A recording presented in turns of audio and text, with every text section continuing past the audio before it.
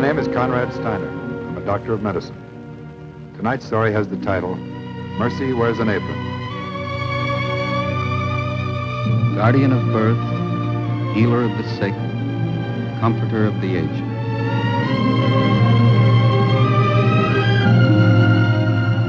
To the profession of medicine, to the men and women who labor in its cause, this story is dedicated.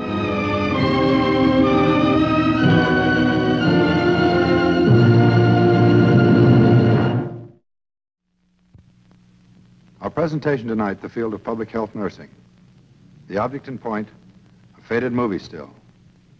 The case in point, John Peter Walkowski. He's known to the world as Bert Cromwell. Age, not revealed. Not too long ago, his gleaming smile and heroic adventures flashed across the screens of 1,000 movie theaters. Women adored him. Men admired him. Every luxury the world provides was his. But an animal and a few ounces of metal changed the entire course of his existence.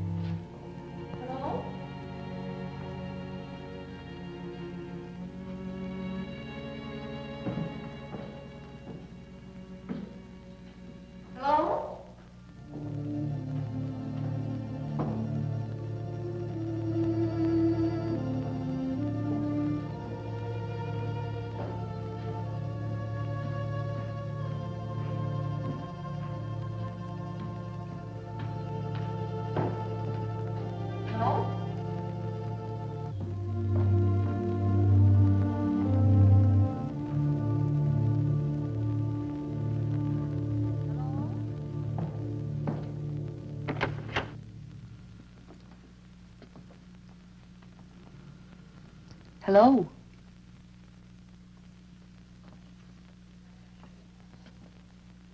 I said hello. What do you want? I'm Miss Burns, the public health nurse. Get out.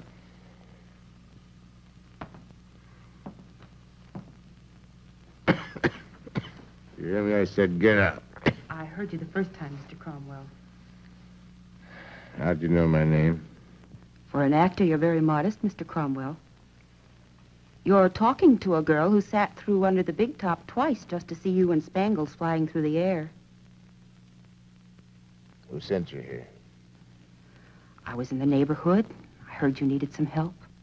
I don't need your help. Bath? Clean sheets? Will that destroy your almighty independence? Look, if I want a bath, I can manage without your help. Go on, get back to your bedpan. Leave me alone.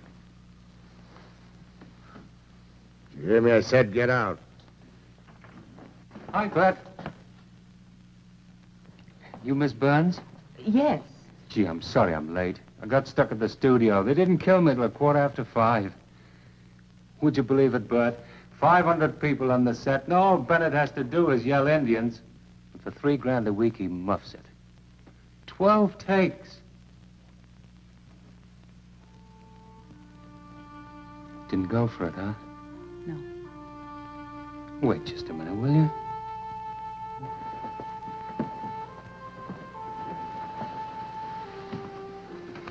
So I double-crossed you, huh? You sore?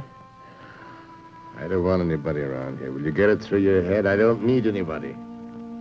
You've laid in this bed for months now, Bert. You've got sores all over you. You're dirty. You've got to change the bed every day, sometimes twice a day. You know that.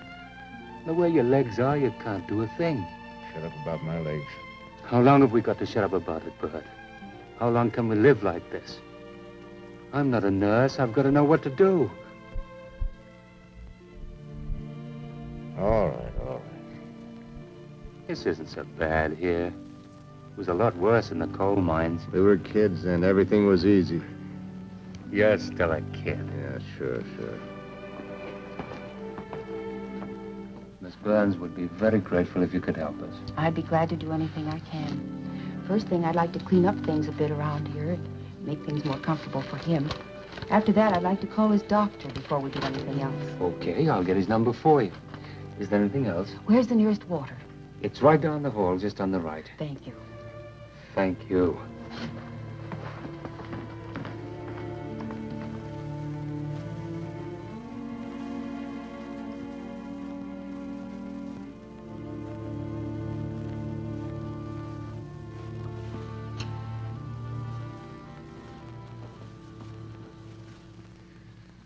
Well, then the money ran out and Monica left him. She clipped him for everything, even the house. She lets us live here so our flat can tell the world what a big heart she has. But I guarantee when she gets back, out we go. Doesn't he ever get out of that bed? He's got everything. Wheelchair, crutches, braces. He just won't touch them. When he was in the hospital, didn't anybody ever try to teach him? They tried. He just wouldn't learn.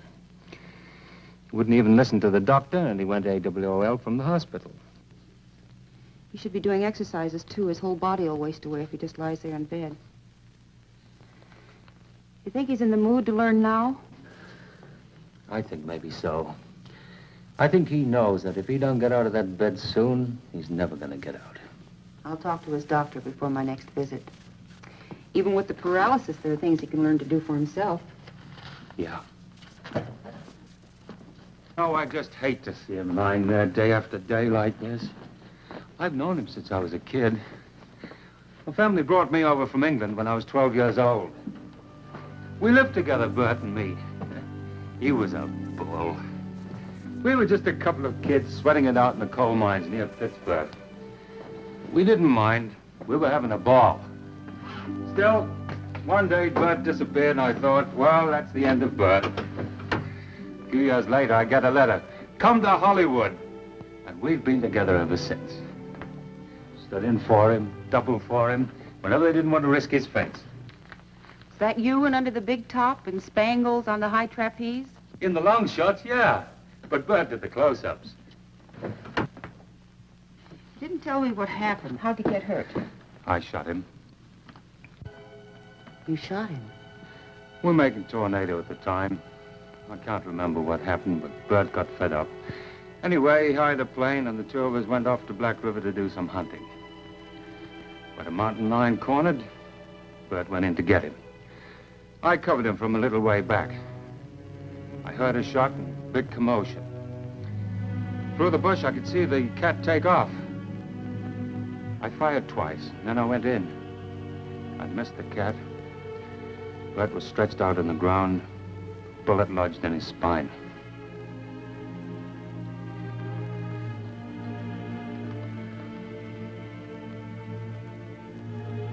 Progress report, Bert Cromwell. Nature of illness, paraplegia. Service required, rehabilitation instruction. On the first visit, the patient's attitude was negative. His morale was low. His suspicions aroused by the presence of a nurse.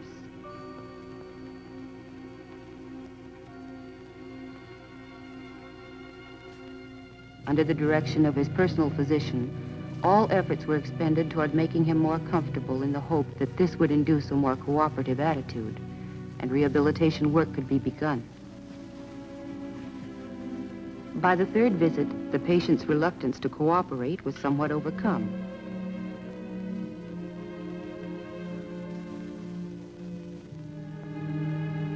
it was possible to begin teaching self-care techniques. He's learning to move around in bed and to dress himself. The bed sores on his heels and at the base of his spine have begun to heal.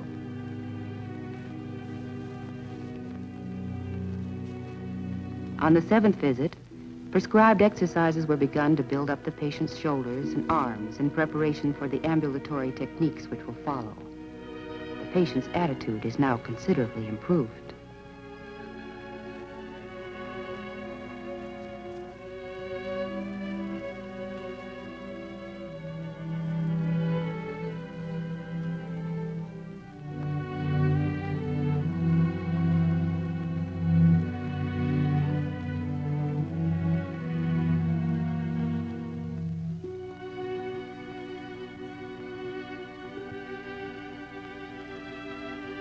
On the 10th visit, the patient's muscles were sufficiently strengthened to warrant beginning wheelchair activity.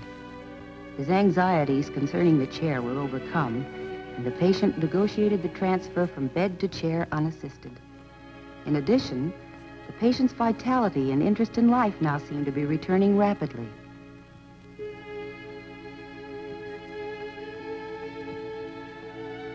Prior to attempting crutch walking, the patient is taught the care and use of orthopedic leg braces.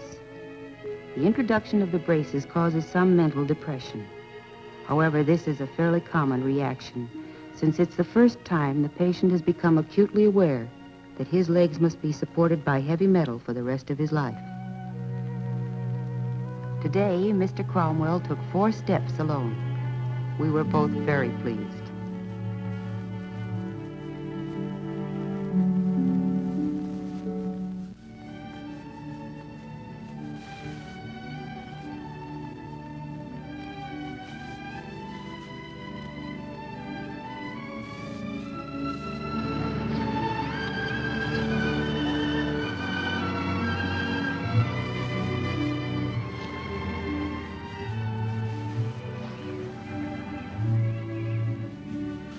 Burns. Hey, Burns. What's all the excitement? The office said you called 4 times. I did. Come up here. I'll tell you all about it. All right. Monday, right after you left, I was sitting quietly, and suddenly I felt something in this leg right here. Now, I know what your mind can do, so I just let it pass. Tuesday night, Stan had gone to bed, and I was lying reading, and my toes began to tingle. In the same leg, Burns. In the same leg. Listen, Mr. Now, Cromwell. I tried to forget about it and put it out of my mind. I went to sleep. This morning, when I was getting into the chair, I stubbed my toe. And it hurt, Burns. It hurt. I felt it. Mr. Cromwell, every doctor you've seen, they all told you the same thing. I know whether I'm feeling something or not. They're my legs. Let me decide. Mr. Cromwell, your spinal cord I is... know. If the spinal cord is smashed, it's hopeless. But maybe my spinal cord isn't smashed. Maybe my nerves are growing back. I want to see Dr. Stack. I want to see him right away. All right. I'll call him.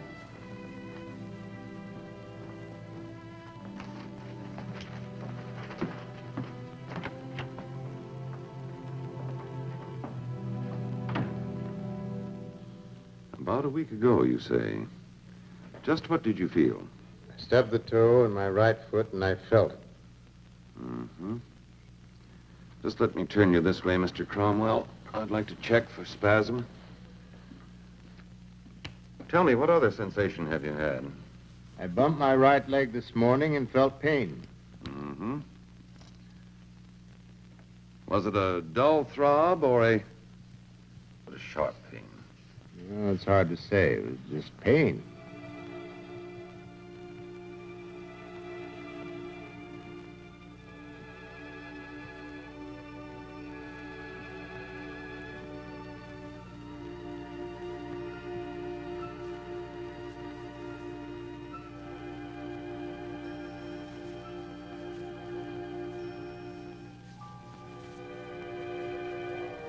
Feel anything yet, Mr. Cromwell? No. Well, I'm sorry.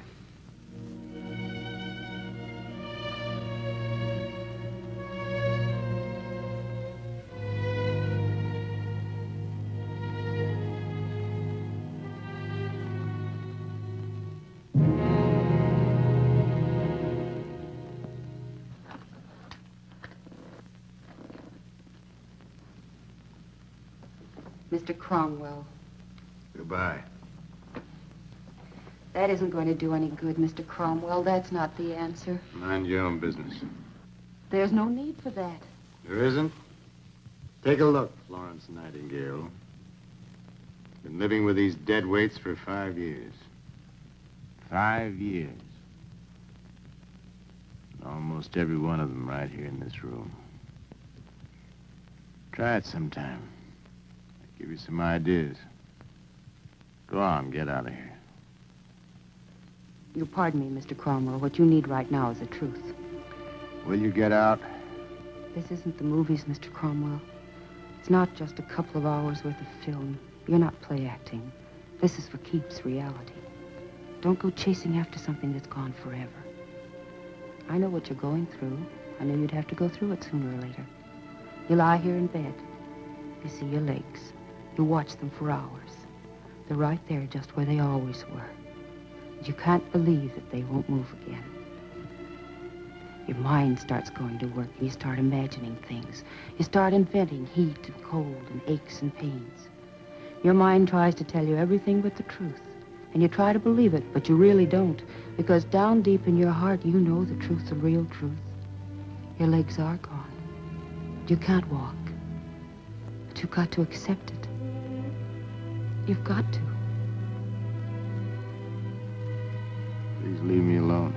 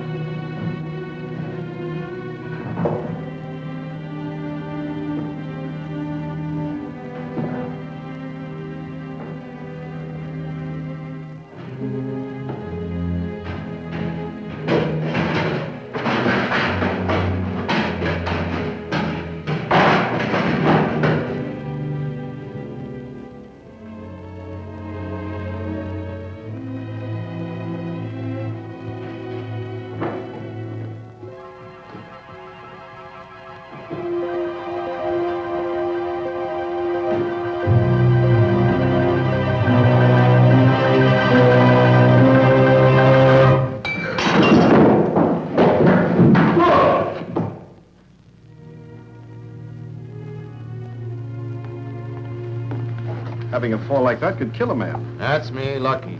Thank you, Doctor. Thank you very much. Not at all. You be sure and see your own doctor. Good night. Night. How are you, Mr. Cromwell? Good to see you again. Well, hello. Good to see you again. Mr. Cromwell, you still living in the old house, are you? That's right. No change in your situation, huh? No, no change. How did it happen, Bert? Just an accident. I was down in the living room and Bert wanted to talk to me. So he wheeled himself to the top of the stairs. Guess the brake on the chair didn't hold and down he went. It's no good, Stan. Truth of the matter is, I was feeling sorry for myself and I've been drinking. Drinking quite a bit.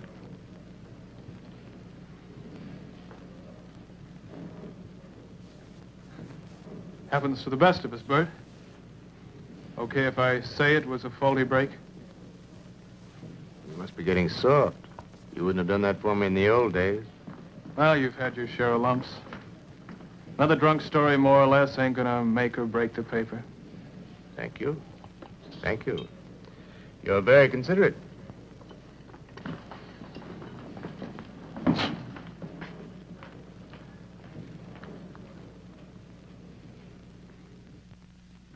I know. Yeah. The story was really picked up all over the country. Just like the old days again. I guess people really miss the old Ambone. Yeah. Well, Henry, why don't you just send a couple of scripts over? Yeah, we'll try and work them in, even though it ain't the lead.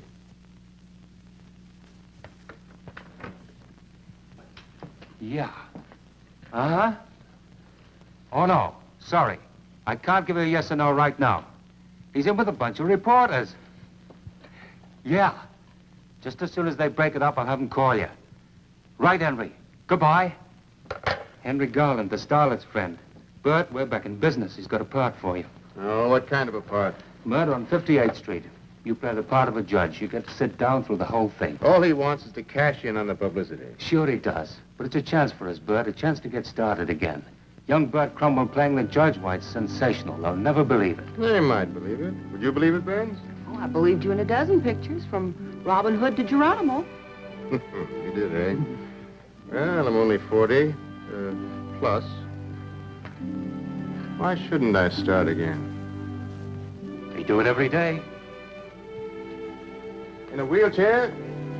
Even in a wheelchair, you've got more going for you than Bennett. He's only got 2 moves. Hat on, hat off. You've got 3. Hat on, hat off, sitting down. 4. No reason he can't act in crutches. Thank you, Burns. It's okay. You gonna do it? What's Henry's number?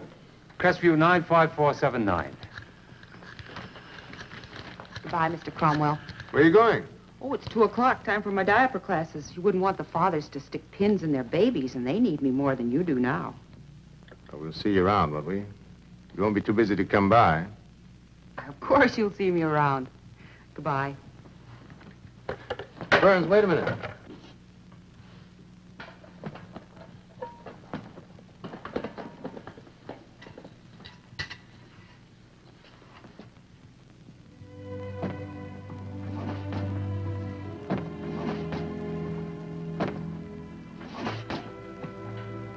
Thank you, Burns.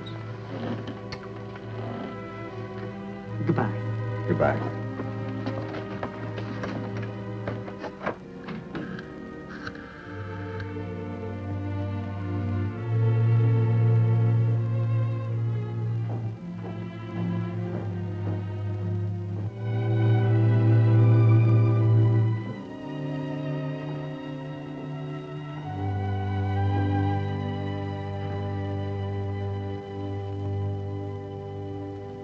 Mr. Garland, please. Stan Brown, for Bert Cromwell. Hey, Bert, I've got Garland's office back on the line. Okay, let me have it. Here, take this. Hello, Henry. This is Bert Cromwell. Oh, he's on the other line. Bert Cromwell. Cromwell. Cromwell. That's right. No. I'll hold on, thank you. Thank you. You're very considerate. No. Okay, let me have it.